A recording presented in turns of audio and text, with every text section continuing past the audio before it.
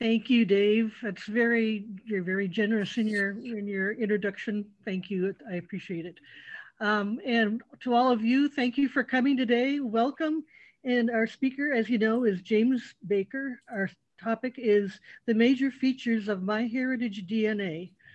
James, as you may know, if you've been coming to our programs, has been giving presentations for many years now and always does a wonderful job. So I'm really glad he's with us today. As David said, this presentation is being recorded, and thanks to our speaker's generosity, it's going to be posted on YouTube for the long, not for a time period, not for a set time period, so you don't have to worry about watching within 30 days or anything like that. It'll just be up. It usually takes maybe about a week for it to be posted after the presentation. So just so you know about that. Our next presentation will take place on Saturday, May 22nd. Oops. Saturday, May 22nd from 1 o'clock until 2:30 p.m. And it will also be presented on Zoom. Our speaker will be Melinda Kashuba, and her topic will be locating living relatives for genealogical research. I'll be sending out more information about this presentation soon, and I send that out to people who are on a contacts list that I keep of email addresses.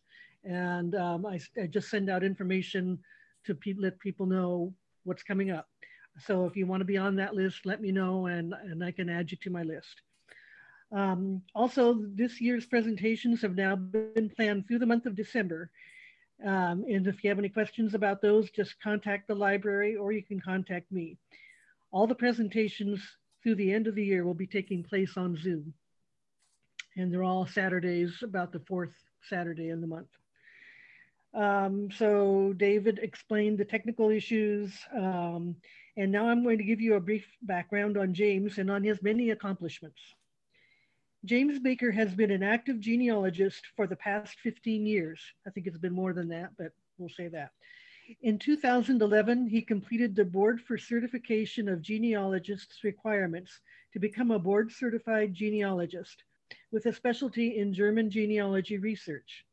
He also specializes in Midwest US, early American research, and DNA. He was an officer of the Sacramento German Genealogy Society and has contributed numerous articles to its quarterly publication, Der Blumenbaum. He also has written articles for the National Genealogical Society magazine and the NGS Quarterly. For the past 10 years, he has volunteered at the Sacramento Regional Family History Library.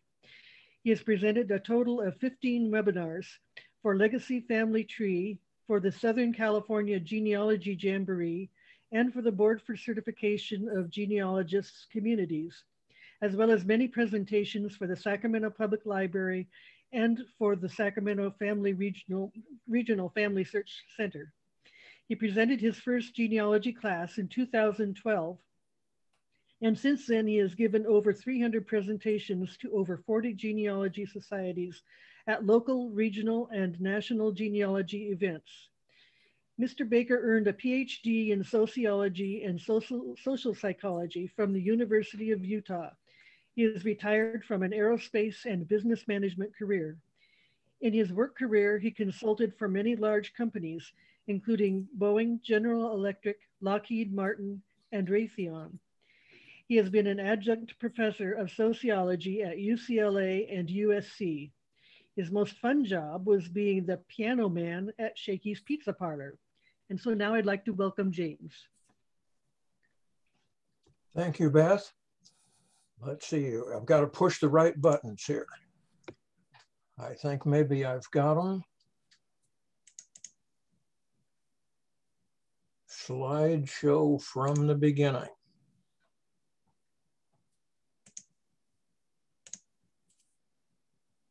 All right, there we are. I think we're on. Welcome, everyone. I just sort of whisked through the list of people who are attending today. I recognize a few names of good friends. It's always nice to have people like that. And I welcome all the rest of you as well. Today, we're going to talk about really the several key features of of MyHeritage. And so we'll talk about different options that you're provided there, certain features that are unique to MyHeritage. They have a cluster tool that is kind of unique to them.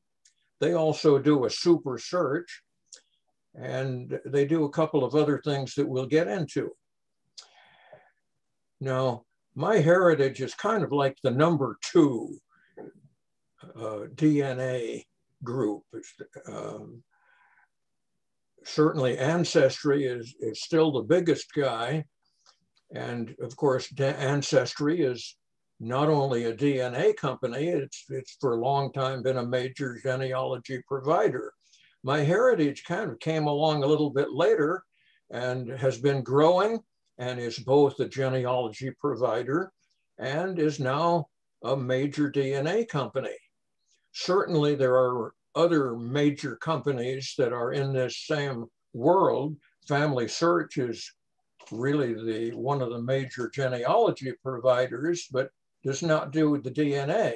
Likewise, Find My Past, although I understand Find My Past is going to make a purchase of one of the smaller DNA companies. I think that's Living DNA. The FTDNA is strictly a DNA company, and so is 23andMe. And then, of course, there are certain other smaller companies. This is the opening page when you go to MyHeritage.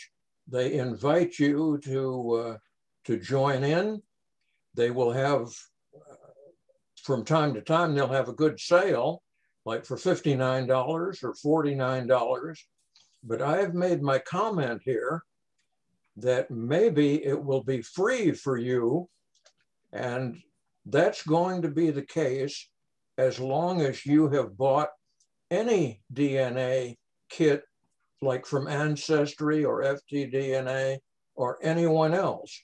Once you're in the DNA club, you can, as the arrow says, and I looked at that this very day. I mean, this is not old time information. This is current. You can upload your DNA data and you can do it for free.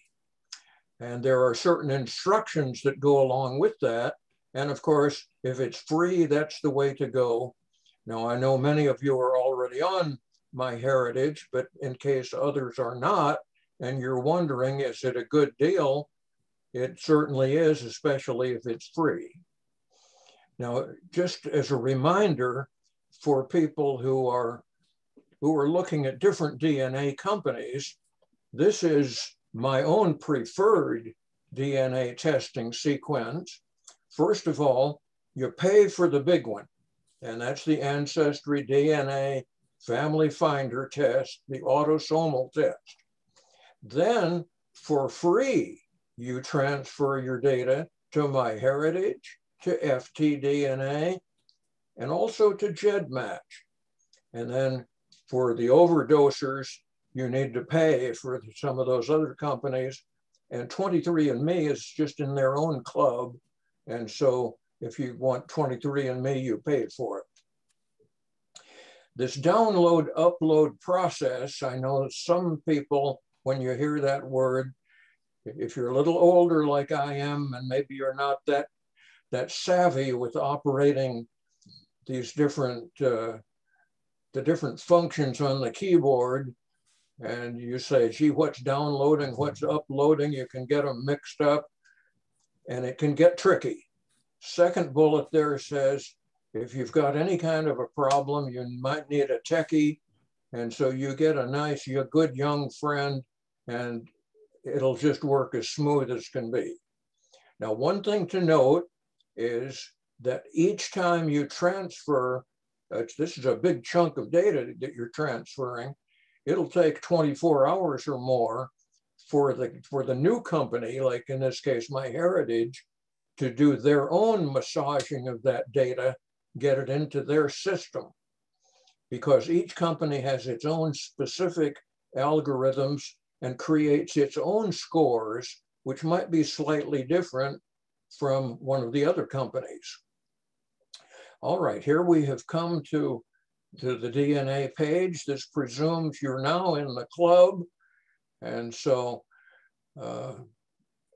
so they're welcoming me back. So the top blue arrow under that DNA bucket, that's the several different DNA things that we're going to talk about. And those are the different options. Now let's look down the page and you'll see that over there on the left, you see those two arrows, and the top one, that's where they're taking me and reminding me that there I have my own website that I have loaded on here. And you will want to do that because MyHeritage is going to do certain things with your data. And you see that I have a big tree there of 30,000 people. And then down the way, you see there's my DNA matches. I'm over 9,000 now. And along the way, they've given me a few of their special discoveries. You might have more of those. Now, this time, we're going to focus on the matches because that's the big one. That's the one that's going to call up my 9,000 matches. So you see, I put a star there, and we're going to click on that one, which will allow us to enter that world of matches. So here we've done it. And this is the opening page. This is the first person that we have on the list. And so the upper left-hand arrow, I took this screenshot, maybe a couple of years ago, because it says at that time, I have over 5,000 matches. It keeps growing. And so here's my first person, Darlene. It tells about her. And then if you go down to the bottom blue, the two vertical short arrows, that gives the score for Darlene. And MyHeritage is good enough to give it to you both in percents as well as centimorgans. Now, traditionally, Ancestry gives it in centimorgans, and so I'm kind of tuned into that. So I always like to help understand the score by its number of centimorgans. The 23andMe people do it the left-handed way. They do it by the percent. Now, MyHeritage is good enough to tell you both kinds.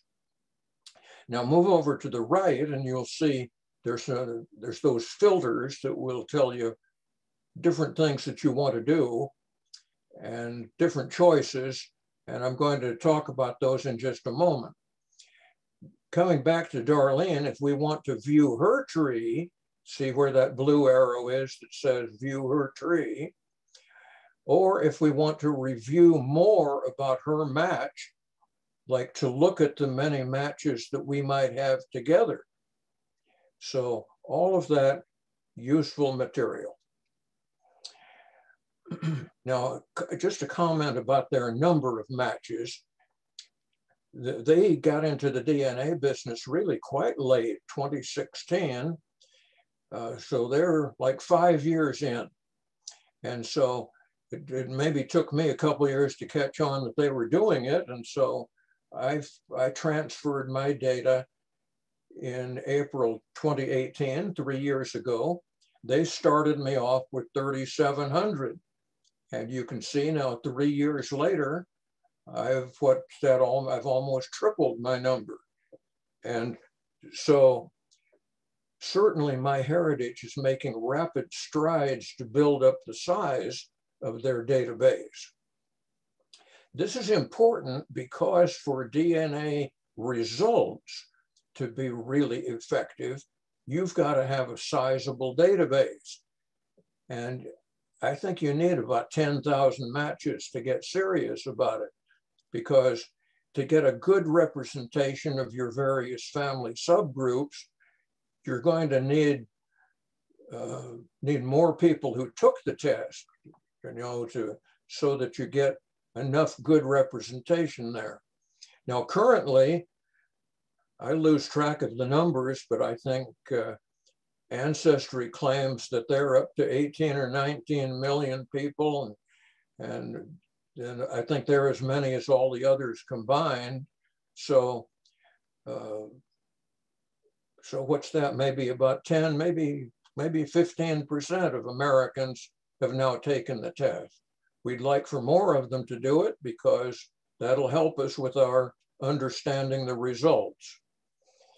Just to put that in perspective a little bit, I got into Ancestry in 2015. They started me with 4,000. And so then I dug in and began to find relatives. But initially, some of those groups, I could not find any matches. In time, as I got more and more numbers of matches, the Ancestry database grew. In fact, it grew to 50,000. And then last summer, they cut it back and said, we're going to eliminate those lower scores. So now I still have 26,000, but that's really a good number. It's about 3 times what I have on MyHeritage.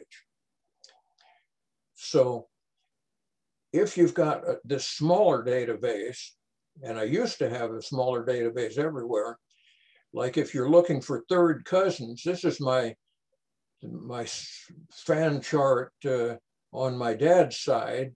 And so I go out to my dad, 1, 2, 3, 4 generations, that concentric circle with the stars, those people 4 generations out.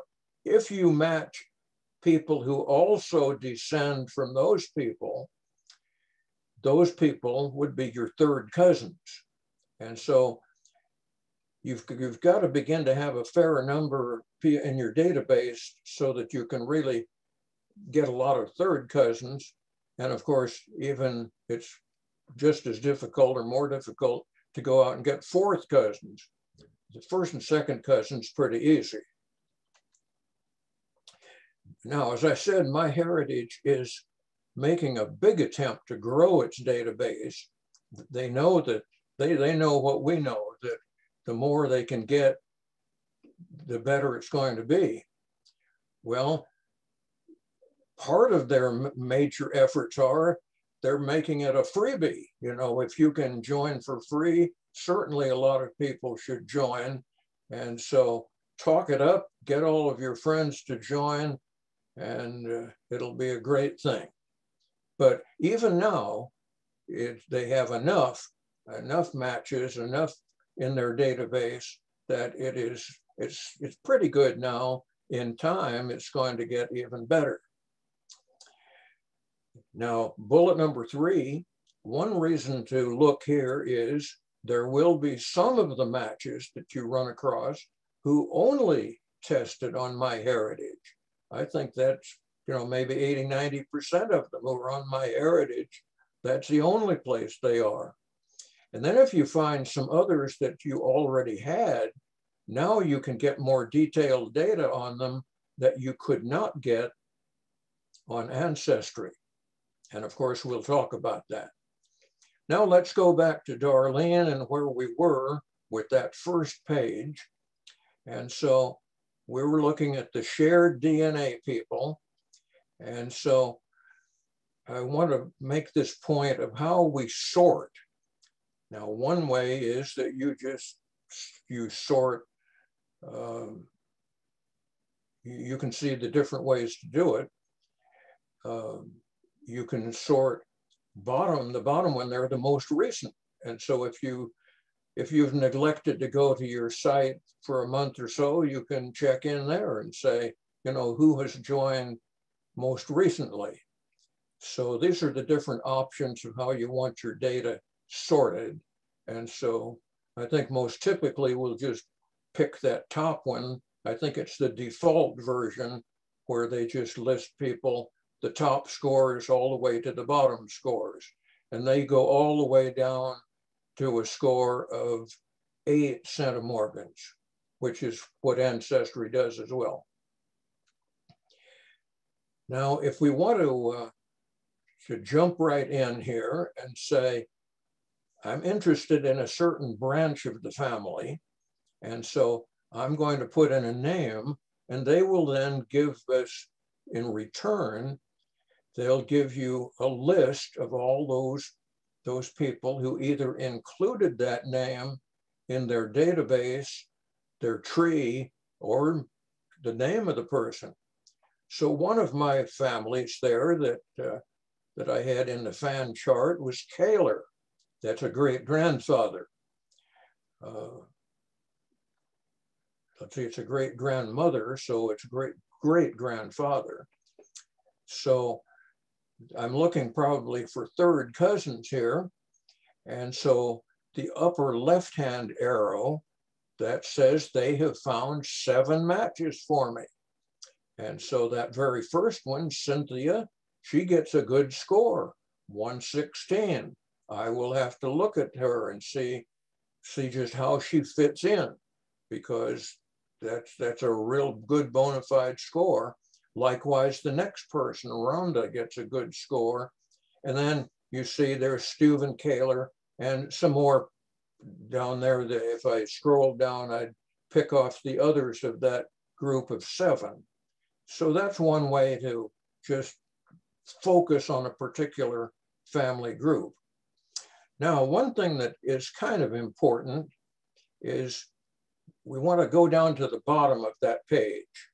So look, here we were at the top of the page, and we were making certain selections. But now we're going to scroll all the way down to the lower right-hand corner, and that's where you decide how many entries of matches you want on each page. And also on the left-hand side, this is where you change pages. Like you can go, if we're on page 1, it says, and you could go to page 2, 3, 4. You could even jump all the way to page 571 or go to page whatever. In the right-hand column, right-hand arrow, lower right, let's go down and see about that one. Because here are your 3 choices. The default is 10. I think the default should be 50 because I think that just worked better and easier to look at more people in one time without changing pages.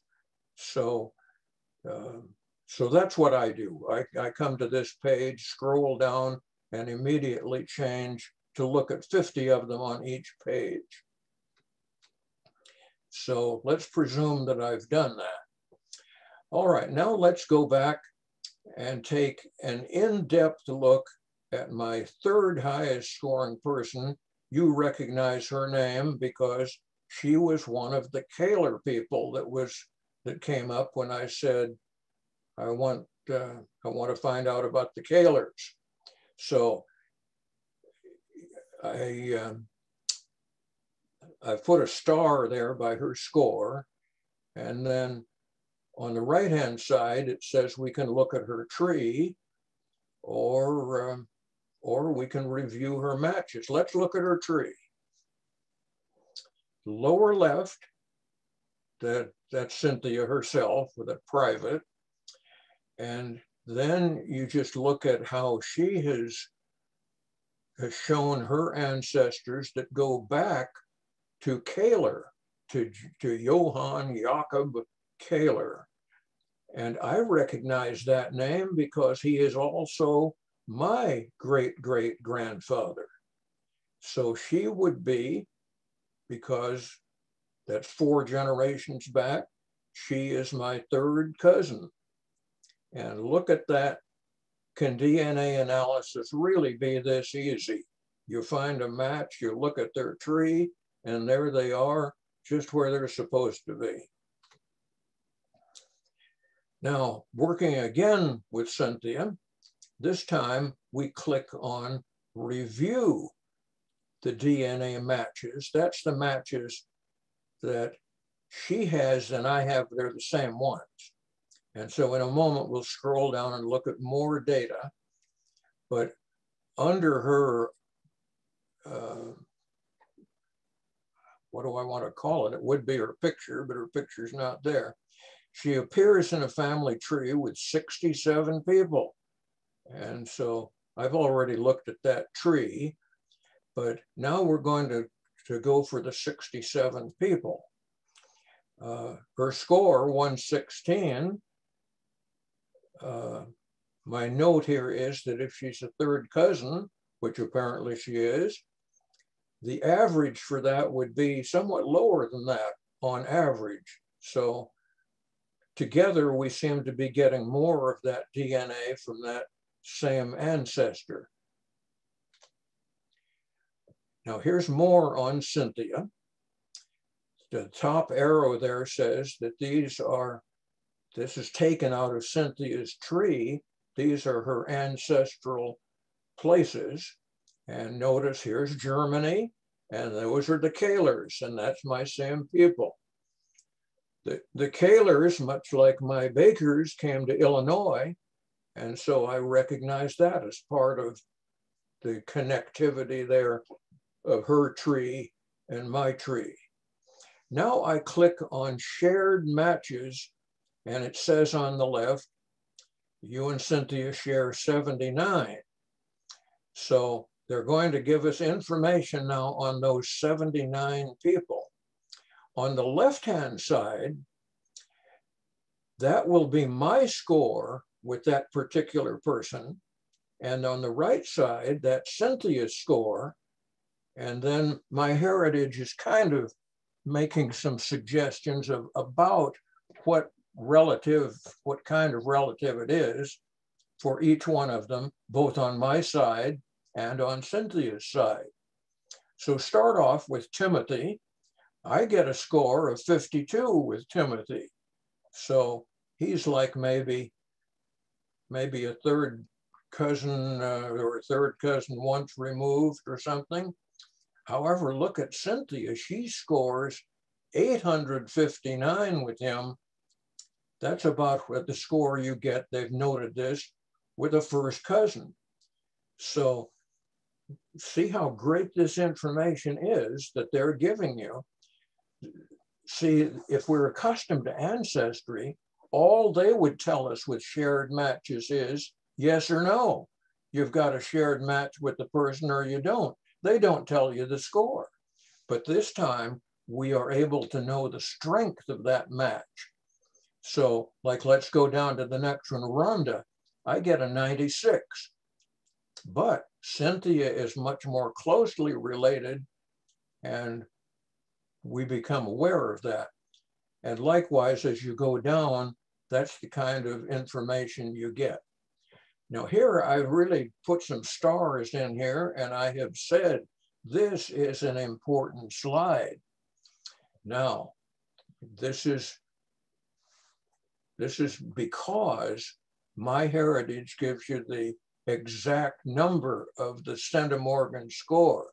You not only learn who the shared matches are, but you get the corresponding centimorgan scores for each, that is for you and the shared match, and the scores for you and your target person and her shared match scores. Now here is how MyHeritage does it. They combine the two scores and they list them in descending order. Let's go back and look at what they did. Now see, my first person there, Timothy, he's only 52 with me. Rhonda was higher, and Darlene's higher than that. But you see what MyHeritage is doing. They're combining our two scores. And that's the way they list them in descending order. Kind of an interesting approach and a useful approach.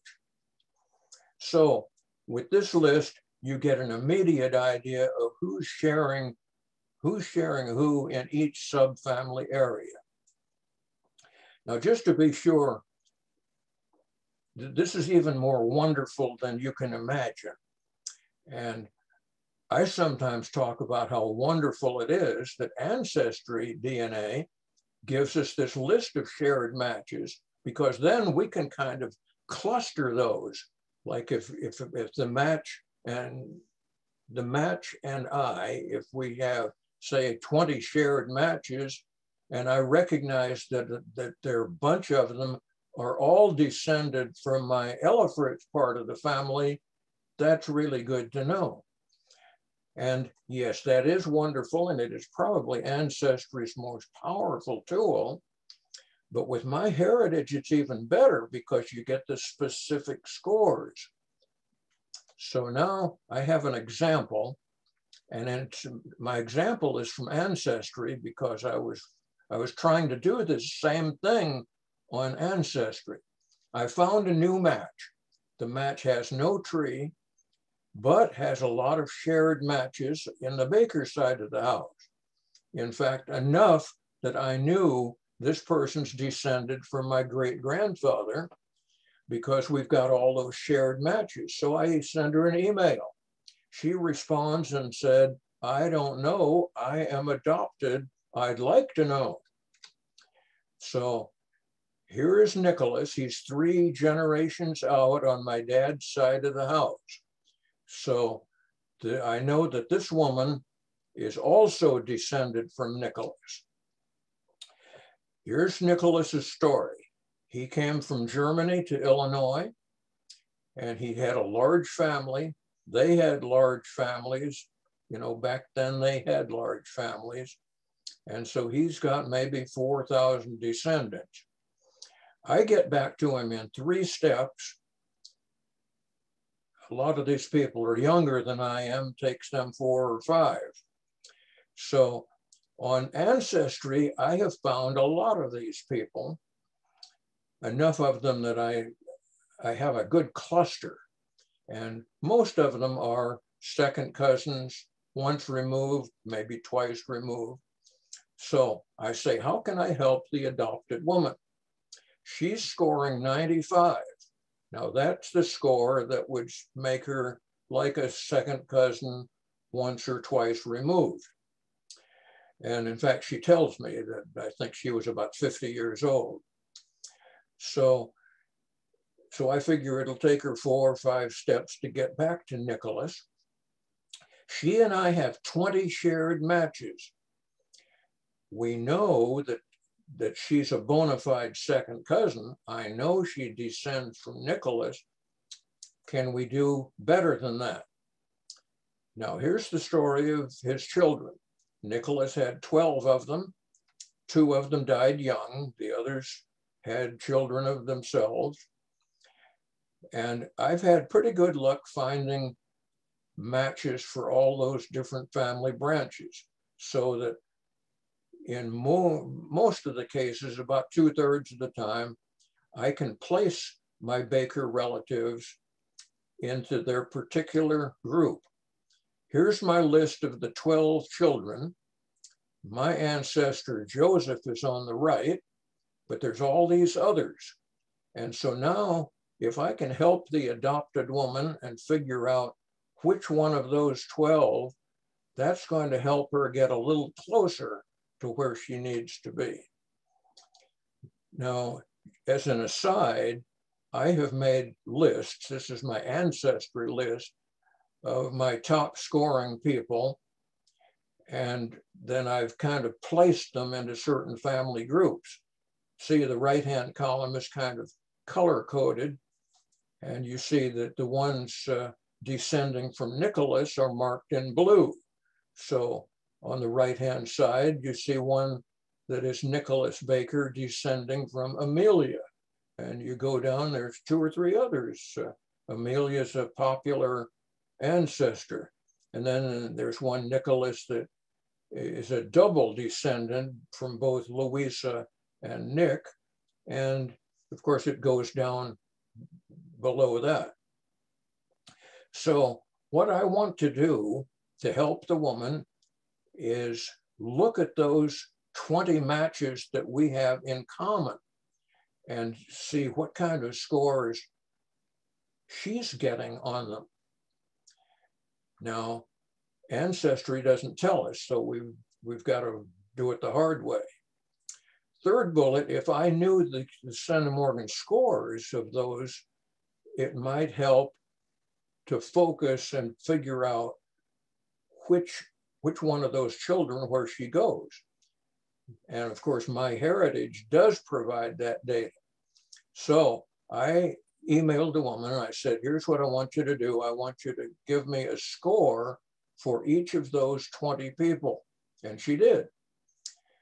And those scores ranged, they kind of ran the gamut from 314, higher scores. She had several that were over 100. She had several good solid scores.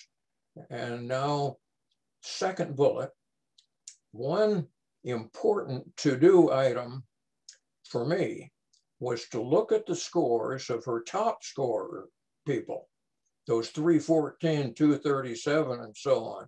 I didn't have any Baker scores like that. My only, my higher one was just barely above 100. She's scoring higher. Now, why is she scoring higher? Because I think she's connecting with some of those people one generation closer. So now I look really hard and see, I have figured out already which ones of those Bakers, which one of those matches belong to which one of Nicholas's children. And here, second bullet, it turns out I had defined 3 of those 5 of her matches descending from Amelia. And the other 2 I had not defined anywhere. They could have also been Amelia. It was clear that the adopted woman belonged to Amelia's branch of the family.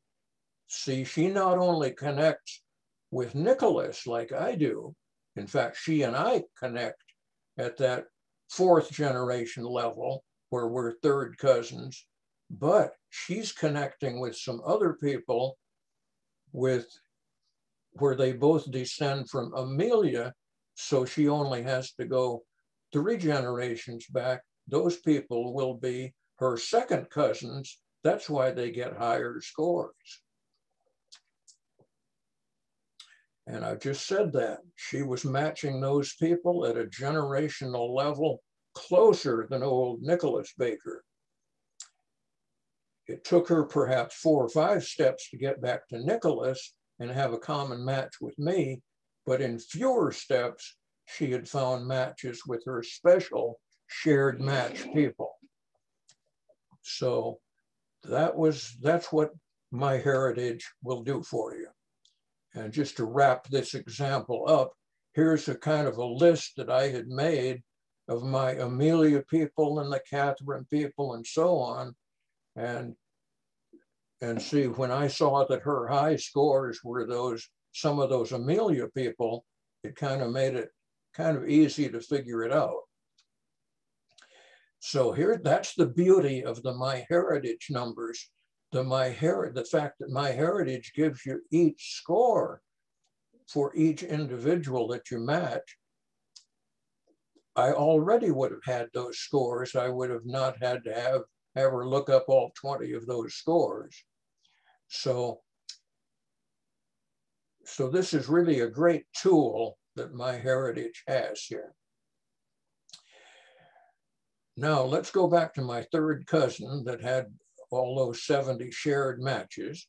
And this time we're going to look at the chromosome browser. So we do a couple clicks and we're in the chromosome browser business. And it says there, upper left, Cynthia and you share 6 different segments, and they show it here on the chart. And then you can click on any of those segments to get further data about the exact length of the segment, and then you'll kind of know. Like here, we've done that on chromosome 12. There's a segment that is 31 centimorgans. Anything above 20 is really real. And so there's just no question about it that that's a good place for her to match. Now we're going to look at some advanced options, and we will download some of that data. So here we have Cynthia again. And here, if we want to look at it with the Excel variety, we can see which chromosome she's matching on and exactly the number of centimorgans. look at that on the right-hand side. She has on one chromosome a score of 34, 23 on another, 31. She's just matching me in a big way all over the place. And yet she's medium far out. She's a third cousin, but by golly, you know, she's for real. So now I want to move a little further. Went the wrong way. So we're going to talk about MyHeritage's shared match results and about the business of building clusters. Now, before, with Ancestry, we like to build clusters. We do it there kind of the hard way. We make our own cluster. Well, they might help us with their through lines, but by and large, we're going to do it ourselves. But this time it's even better because we can quickly check on the exact matching details, and we can look at individual subfamily clusters. And the tool we use is that chromosome browser. So we're in that DNA bucket of there's about 5 different choices, and now we're going to go to the chromosome browser. So they've got this offering where you can select up to 7 different matches and see how they all kind of fit. And so I've kind of pulled the browser up. I've selected, I guess I didn't select anybody's name yet, but on the bottom of the page, they said, now you can choose among any of those people, and that's page 1. Of course, you can go to any page you want to go to. So this time I've got my 7 people here. And so I'm one of them. And then here's Cynthia. You see what color she is across the top. And there's Rhonda that we've met before. And then there's a girl named Julie and her daughter Madeline. We ran across Timothy before, and now we're looking to see how all these different people match one another. Look at chromosome 5. That is kind of a family, subfamily chromosome that's kind of important there. But you look at this chromosome routine and you get a quick idea of who's matching who. Look at that number 12 and you immediately see what's going on with these people. Well, I've played around some with the browsers because, of course, MyHeritage is not the only guy who has the browser. FTDNA has it. The GEDmatch has it. But here I'm just giving an example of different chromosome numbers and different subfamily people that I have run across on one browser or another. And so for number 5, where I put the star, that's my Kaler group, and that comes from MyHeritage. And so, MyHeritage is a major player in this browser business. Now, of course, you want to keep track of your matches. The top ones, the biggest higher scores, are probably the most useful, but the lower ones will help as well. And you need to probably devise your own system to keep score. But here's my own system. In fact, I showed you earlier what I did for the Ancestry thing, and I do much the same thing here. So here for each, this is what my top 35 people.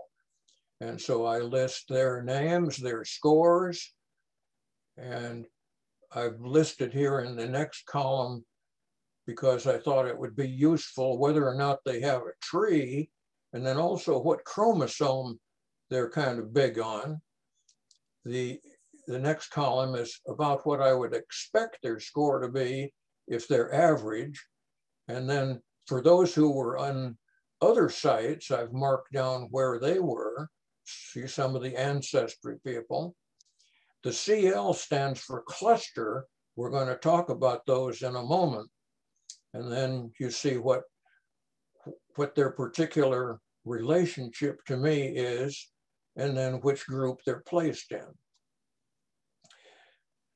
Now that's going to become important when we come to the new tool, the cluster finder, and good old MyHeritage came up with that 3 years ago, 2 years ago.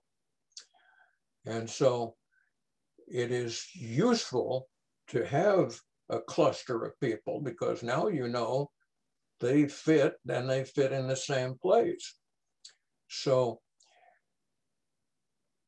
bottom bullet there, with Ancestry, I've done that routine to build my own clusters, but here's a case of where MyHeritage will do it for us. You go down here to DNA tools, and they've got several of them. And so one of them is auto clusters. Click on that. And here they have arranged for me different clusters of people.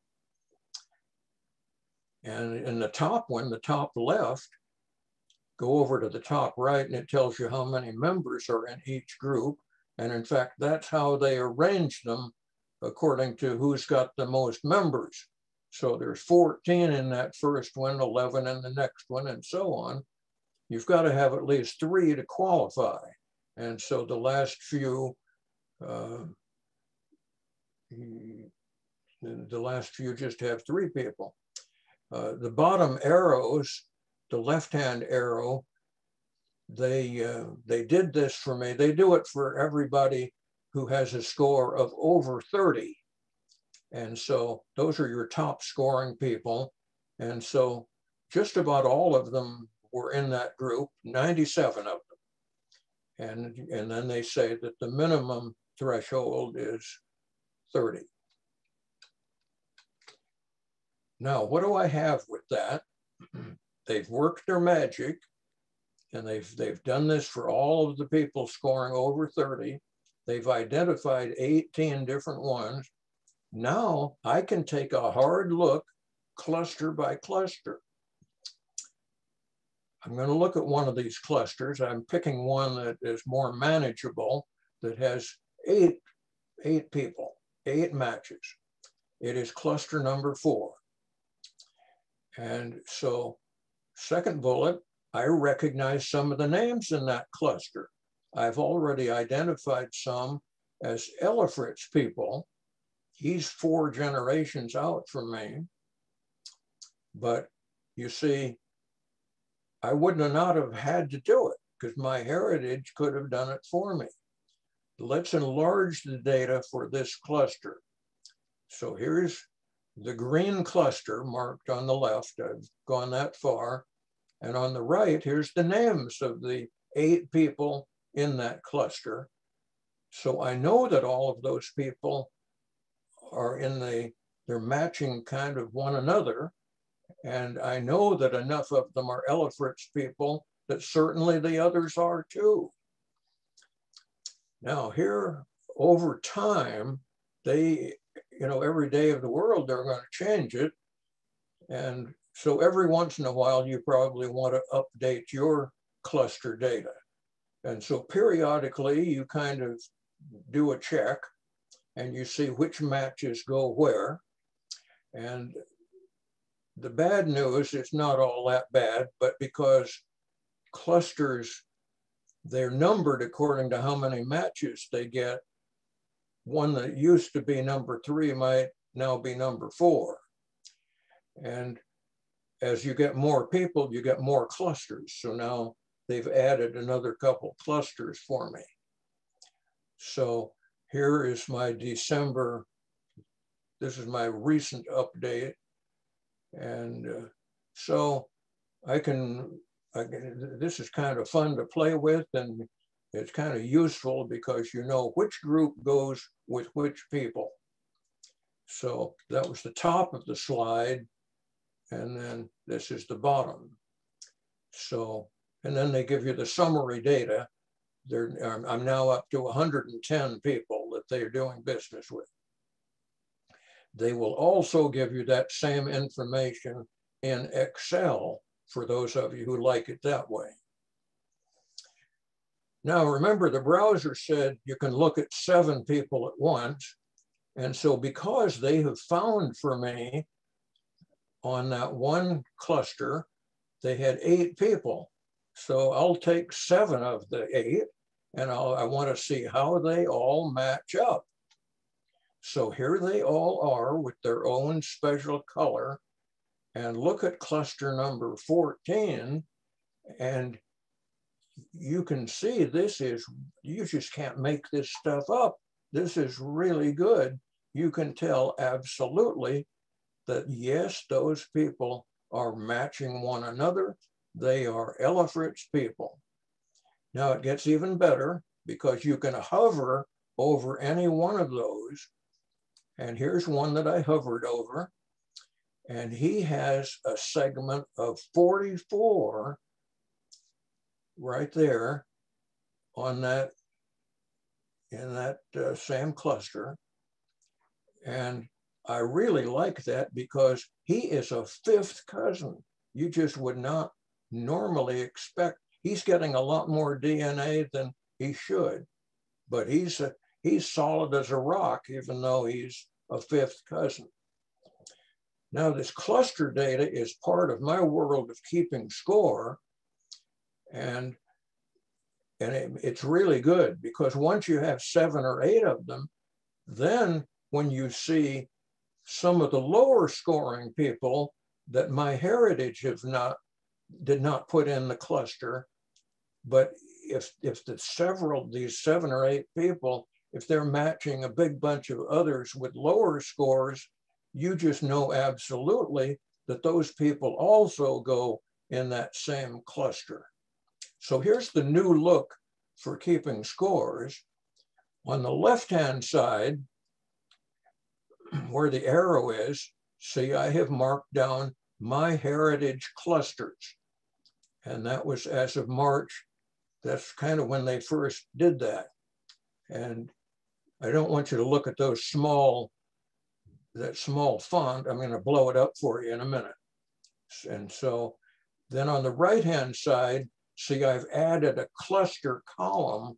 And so I know that within my chart, I know who's in cluster 5 or 14 or whatever. So that cluster becomes really a very useful thing. So there's my blow up from the previous page. I'm marking down the names of the people in each cluster. And then I also, for my own information, I mark down which subfamily group they might belong to, and also which chromosome they're going to be big on. And I've tried to color code that a little bit, but you can see how useful that is. And oh, here's another picture of showing that cluster column. And so, see, most everybody gets in there. I think that number 9, see where I've drawn the small arrow, I think he came later, which is why he didn't get included. Maybe he's now included, I'm not sure. But see, now I know which cluster they go to and which group they would be placed in. Now, because MyHeritage only gives you scores for the ones who scored over 30,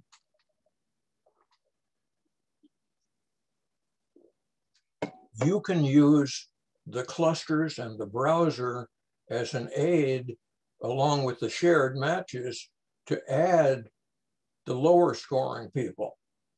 And so bullet number 3, I could easily find many other matches who are part of that number chromosome 14 group. New topic. MyHeritage will give you hints from time to time. They send you an email. They say, we found another guy who got into the club, and he has a score of whatever. And so they have also, you know, they're a regular genealogy site, and they'll also tell you, they'll give you hints about finding people on what I'll call the regular side of their house versus their DNA side. But they're very good about telling you that a new, I think they do this for just really higher scoring matches. So here, let's see, I showed you my top scores, but here's going down the way. This is my top 108 scores. And you can see that the cluster thing works. As you get lower and lower, we get more empties there. But of course, we can begin to fill those in with the information that we have. Now, by comparison, see, Ancestry is fuller and more complete, but that's because I've got 3 times as many matches there. In time, I'm getting, MyHeritage is growing so quickly that it'll pretty soon be just as good. Now, another example, see, for these different subfamily branches, I'm kind of making my list of how many people are descendants from Nicholas Baker, how many from his brother Michael Baker, and the Kaler family, and so on. And see that total column near the right. See, I've got a lot of people in those different groups. And Ancestry is very good about all of those different groups. See, I'm finding I'm finding representatives for just about all of those groups. Now, here's the problem. It's a minor problem, and it will eventually be solved with MyHeritage. But see, there are 4 or 5 of those subfamily groups that I don't yet have enough people, and the sample is not large enough. And so that is just a minor weakness right now, but it's getting better. Now, of course, as with all the other sites, they give you their ethnicity estimate. And they gave me a little different than what some of the other companies did. I'm on all 5 sites, and I think it's like I'm 5 different people. So I'm not much of a believer in the ethnicity thing. These people have taken me into East Europe. I don't know why the others didn't. And they've made me a little bit Finnish and a little Ashkenazi, but who knows?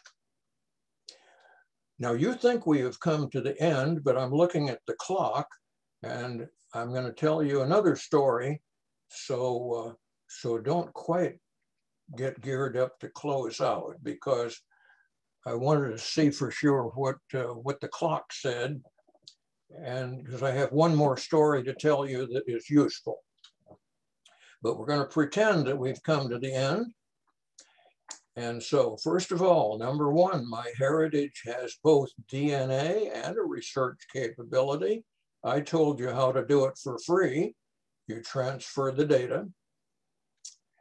MyHeritage has a little smaller database than we want it to, but it's going to be, it might be good enough for you right now. And it's going to be more useful a year from now. They offer a number of options. Some are unique options. That last one that we talked about of those clusters, they're the only guys who do that.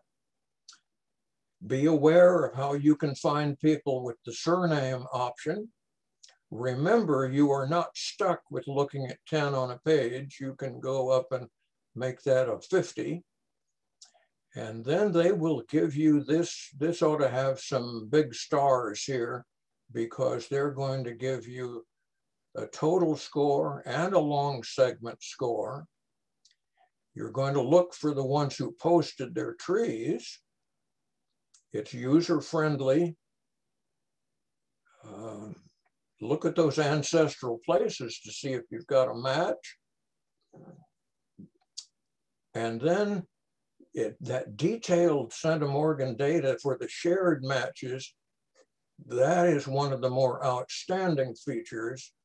And that's something Ancestry doesn't have it.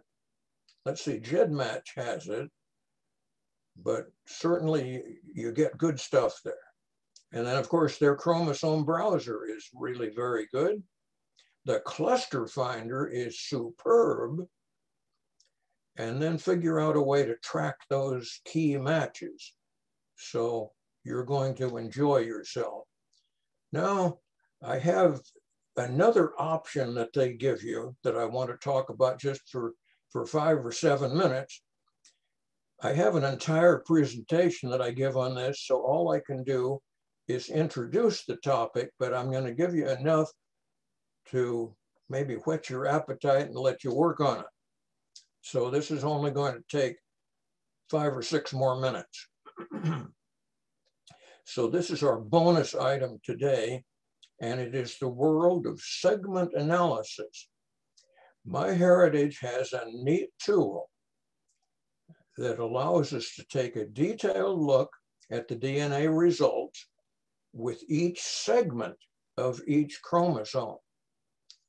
This tool helps to define what we call triangulated groups, which can be located on a specific chromosome segment.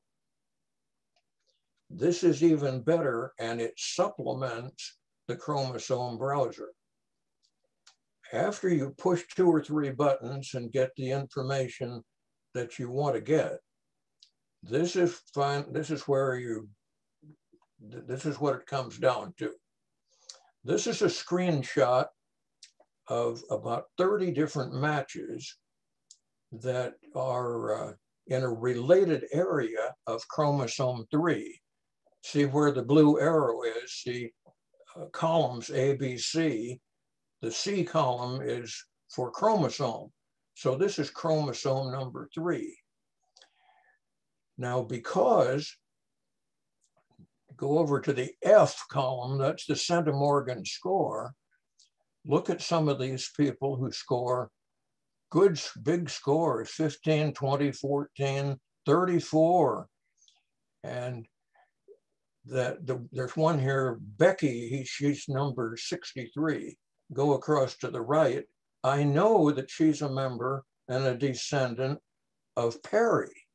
And so is that guy who scored 34. And so the area that they have is going to continue on down and will encompass about the next 20 or 30 people. Now, I've made my comment here. I started by including known data about some higher scoring matches. The Perry people that I've identified up and down the line, see, I've identified in the right-hand side about 5 different Perrys that I already knew about.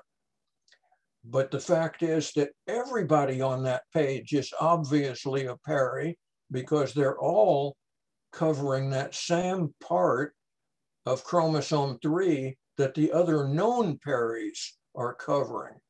And so instead of only knowing about those 5 people, now I know about all, however many, 40 of them. That's the great value of this new segment analysis tool. Now, here's how you get there. You go to our regular DNA spot, only this time the right-hand arrow, it's on those, what do you call it, an ellipse, those 3 little dots. You click on that and you get some choices. Your choice is the middle one where it says export shared DNA segment info for all DNA matches. So that's what you do.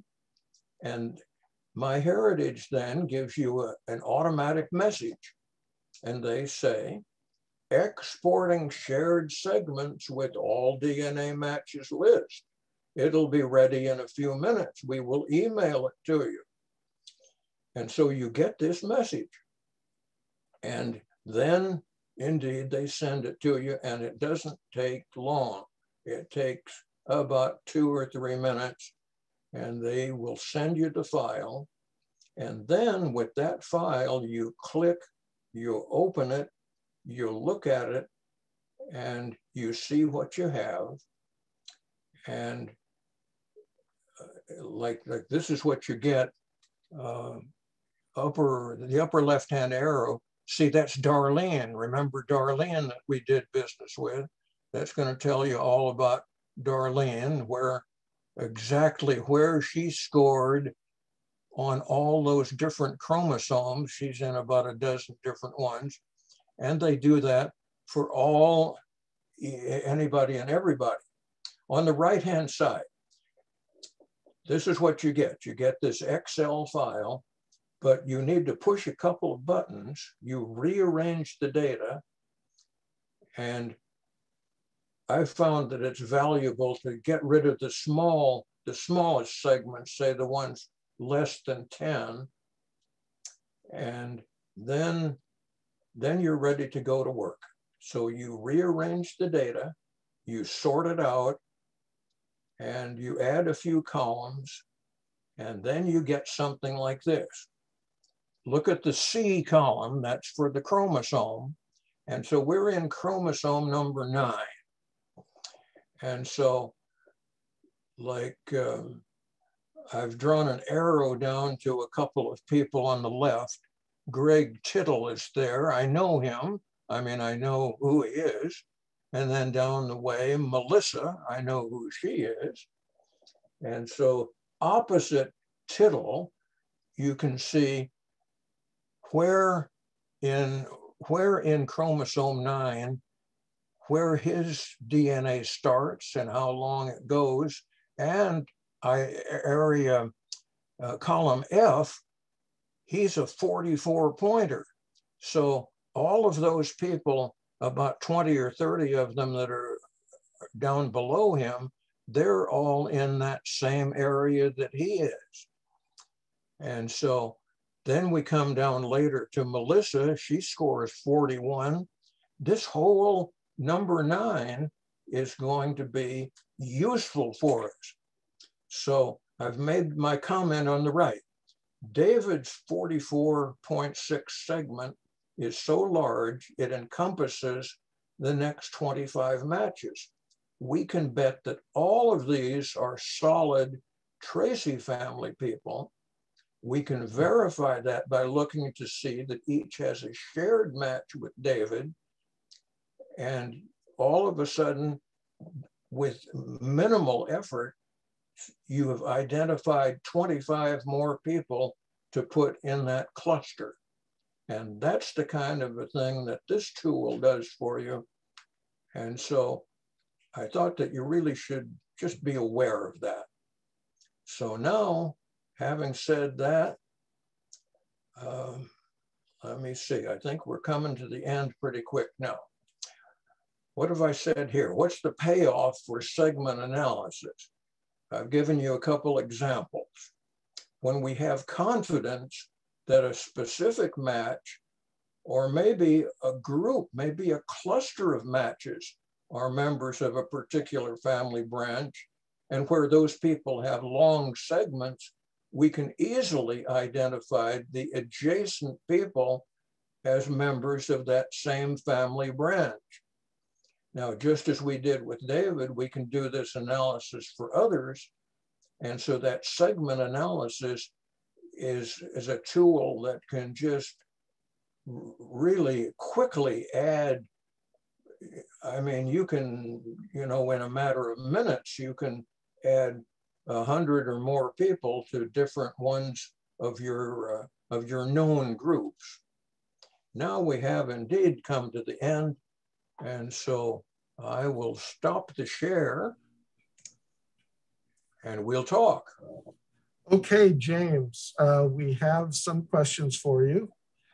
The first one was about this centimorgan unit of measurement. It sounds like that's a unit of measurement of shared DNA. Can you talk a little bit more about that and how it is different from just giving a percentage of shared DNA?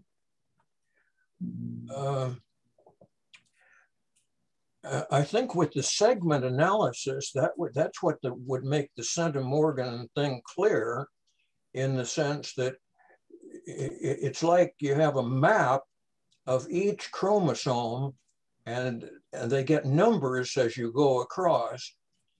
And so you get a certain chunk of it, and it's represented by a certain distance, the numbers. And like we just saw on those segment analysis examples, if somebody gets a score, say, of 44, that means from his starting point, whatever that was, say he's at number 1246, and maybe he goes all the way down to 1286 because he's a 40 pointer. And so that's the way they measure those centimorgans. And the centimorgan is based on how much of a particular chromosome the person has. Now, with somebody like that Darlene, remember where she had 40 on one chromosome, 30 on another, 20 on another. You add all of those up to get her total centimorgan score. Now, I hope that kind of helps. Is it a measure of the number of codons that are the length of the bit of DNA? Is that what it is? And I'm also curious as to where that name Morgan comes from. Somebody just called it a centimorgan, I guess. I don't know why. I was wondering if it was from a researcher's name or something like that. Okay. All right, we've got a couple more questions then. Let's see. On one of your slides, you mentioned extending the clusters and using chromosome 14 to extend your research. What would this extension look like? Do you have any examples? Yeah, what you would do is, let's say, let's say you have, that was the group maybe where we had 8 of them that they had identified. All 8 of those people are in chromosome number 14. Now, if we do our segment analysis routine and we plot out, we get the list of everybody who has scores on number 14, and you see where those 8 people fit. But mixed in with those 8 people who got the higher scores, there will undoubtedly be, say, with 8 that we know of them, chances are there are maybe 30 or 40 or 50 other people who have lower scores, 10, 12, 17, 9, scores like that. But they're within that same area. They're all getting DNA in that same segment of the same chromosome. And so in addition to those 8 people that MyHeritage has identified, we can very quickly add those other 40 people who are matching on that same segment, and also incidentally, who have shared matches with those 8 people. So that's how we can really begin to add to the clusters.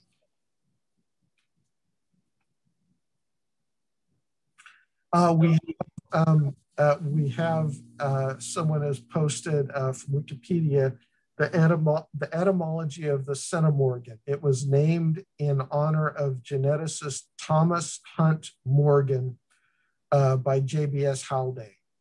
However, its parent unit, the morgan, is rarely used today. I guess there would be 100 centimorgans in a morgan. So that's something that was contributed by one of our listeners. All right, that's good. Now we have another question. Can any of these tools and techniques help to identify an unknown fifth GGF? I think that's great-grandfather, right? So can any of them help to identify an unknown fifth GGF or great-grandfather? And if so, how would I do it? No, you got to clarify that. You're unknown what? A fifth great-grandfather. It says GGF. I assume that's great-grandfather. Oh, yeah, great-grandfather.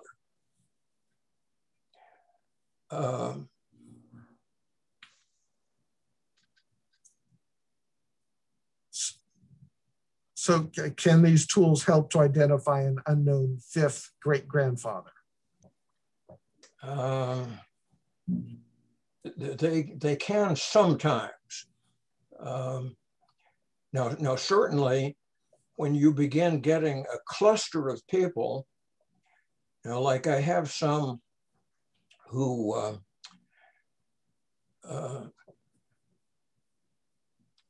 okay, I've got a good one here, and that is, again, that I believe we called it cluster number 4, and those were Elifritz people.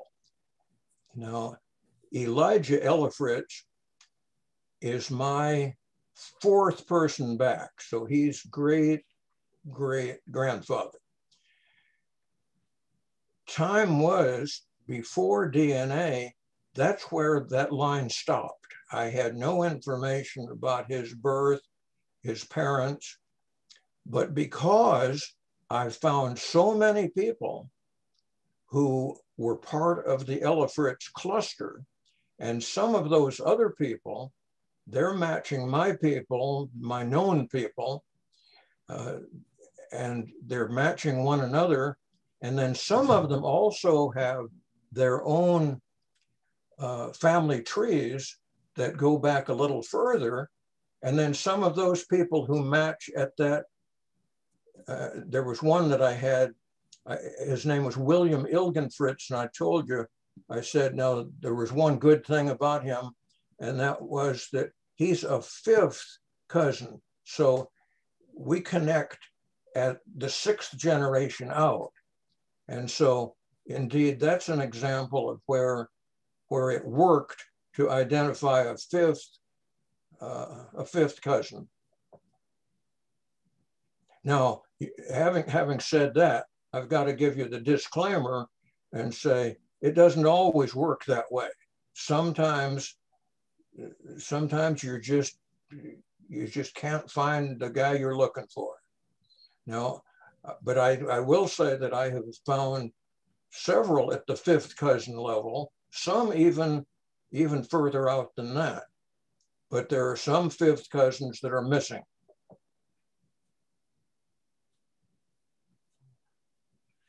Okay, all right, great. Now we have another question. Will this segment analysis help this working around the issue of endogamy? So endogamy, E-N-D-O-G-A-M-Y. Will this segment analysis help with working around the issue of endogamy? This is a mixed answer, and I don't like endogamy. Happily, I've not really faced it much with my own group, but I know some people do. Now, here's what you get, and that is, with that segment analysis, you will know who matched who on a particular segment. Now, if it turns out you've got a situation where some of those people are matching you on both your mother and father's side, then you're still in trouble. But in some cases, maybe you can sort it out, because you will certainly be able to see who did they match with and on what particular segment. And so you've got a pretty good shot at it. You've got a better shot than you used to have. Could you just, James, could you just tell people what the endogamy, what that means? that means that you're one of those unfortunate people that maybe your mother and father are related. They're like first cousins or something. So let's say if they are first, and see, back in the old days, certainly in a small town, this would happen. If there's an island and there's only 1,000 people who live on the island, pretty soon everybody's related to everybody. Well, a small town is not necessarily an island because you can go to the next town, but you still get a certain amount of this business of where you have a few people who are related to you on both the mother's side and the father's side. And so that gets very tricky. Now, I will say that Ancestry makes certain allowances for that as they calculate the scores, because if you get into a certain area, like you get back there in New England in the 1600s, some of those were small towns and a lot of people were related to one another. And so they have certain cautionary things in their scores. But endogamy is always a problem for people who have that.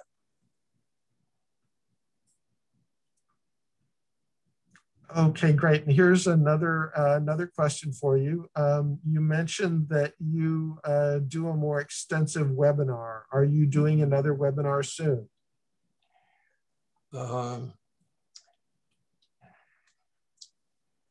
Let me think.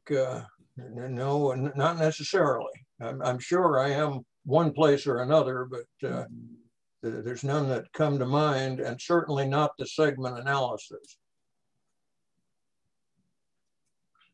Okay, and here's another question. How does MyHeritage protect living minors who have taken the DNA test?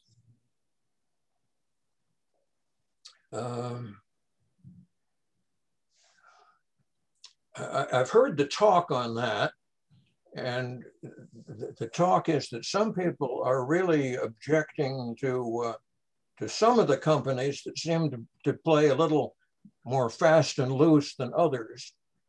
And but I've heard certain criticisms directed against GEDmatch, although I think GEDmatch has made some changes so that they're more protective of their materials. And but as near as I have heard, I don't think MyHeritage, I don't think they sell your stuff or they peddle it or anything like that. So I think you're reasonably protected. Now, Ancestry goes to extra, takes super extra steps. I was talking with an Ancestry official a year or so ago, and I said, "Come on, when are you going to get a browser?" And they said, like, never, because we are afraid of liability. With the browser, you can learn too much about people, and some people might sue us. And I said, well, what about the other companies that have browsers? And this official said, they don't have the money that we have, and so we feel like, we are at risk. People could sue us, and so they're taking extra special steps. They won't even give you a browser, see?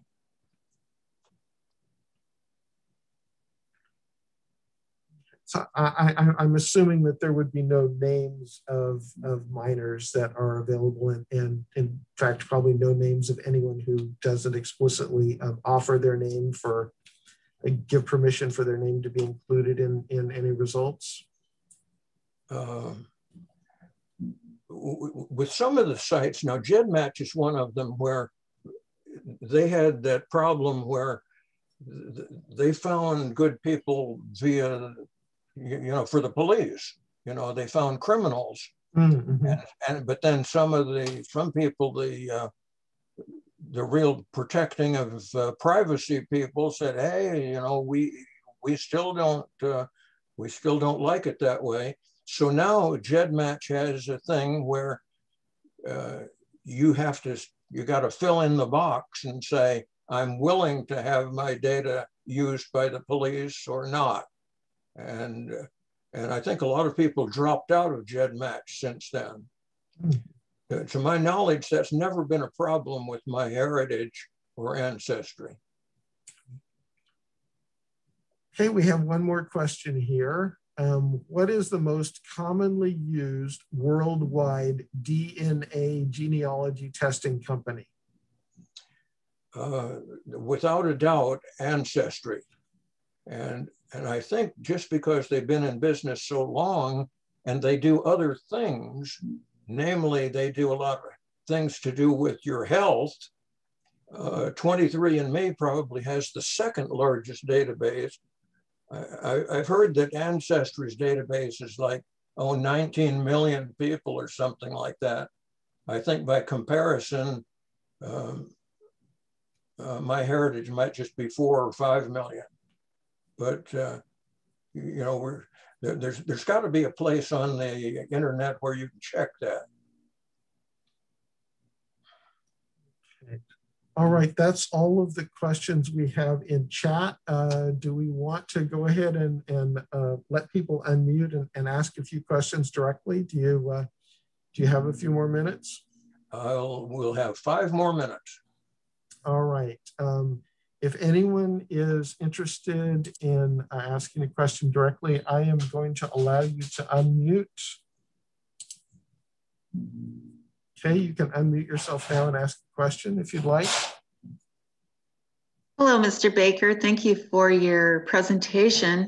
I was wondering if you could share as a PDF maybe your chart, your Excel sheet that you did. So to see what information you thought was important, like the centimorgans and all that, because when you get the cluster sheet, it really just has the name and which cluster they're in, per se. Could you share that, or?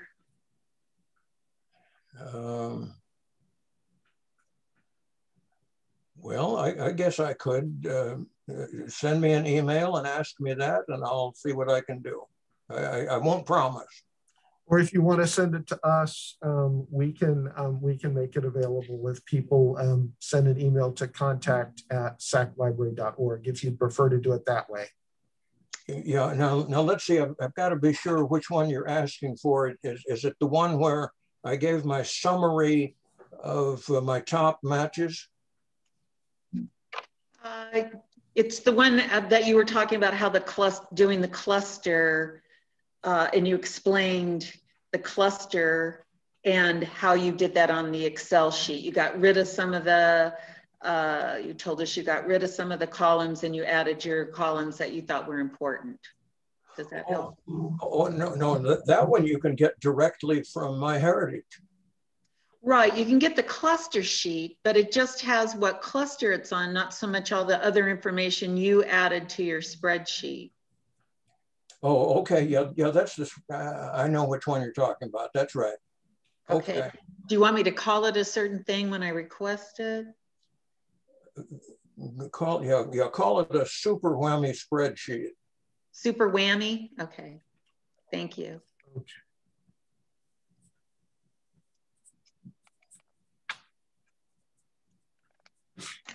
Do you want to send that to us and have us send it on request, or? I'll do that, Dave. Okay, all right. So it will be available from us. You will request it through contact@saclibrary.org. Ask for James Baker's super whammy spreadsheet. Thank you. You're welcome. Thank you. Do we have time for another question? James?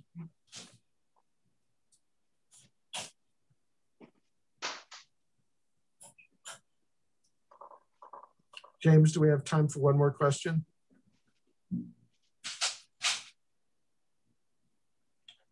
Well, if not, I want to thank everybody for participating and your interest, and I hope we did some good for you. Thank you, James. Thank you so much. And thank you everybody for attending, and hope you can come next time. Yeah, thank you very much. I'm going to go ahead and put a couple more things into chat. I've put them in before, but some of the contact information into chat. So I'm going to do that right now before we terminate. So I'm just going to take a couple minutes to do that for anyone who needs it.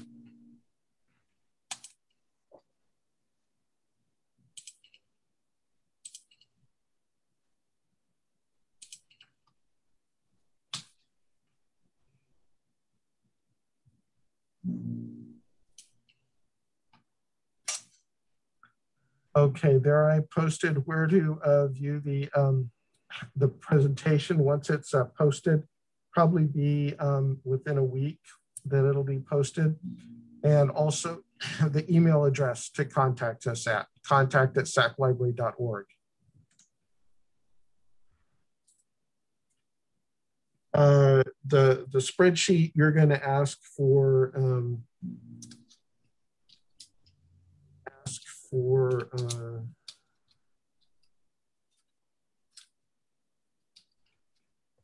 James Baker's super family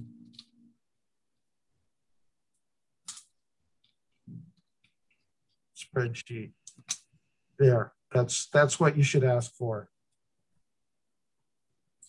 and that's contact@saclibrary.org. And I'm going to post one more time today's handout that you can click on to download.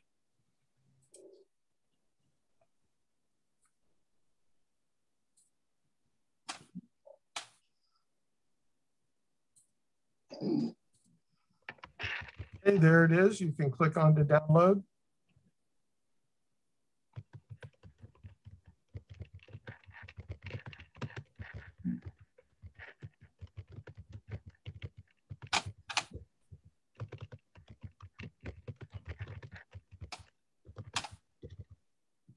Okay, I'm going to give it another minute or two for people to download that and take any information off that they want, and then I'm going to end the presentation.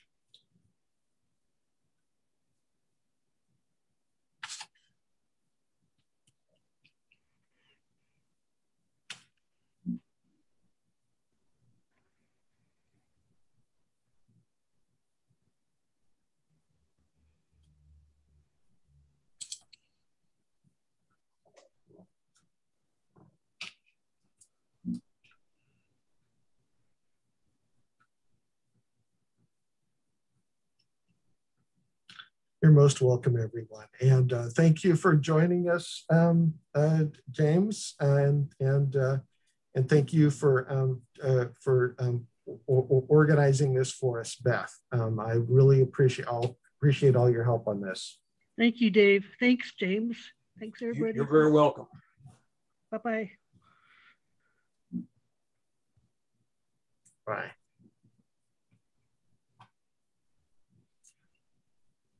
Okay, I'm going to go ahead and terminate it. I hope everyone has downloaded that handout. If not, or if you had trouble downloading it, you can ask for that also at contact@saclibrary.org. Have a great day, everyone.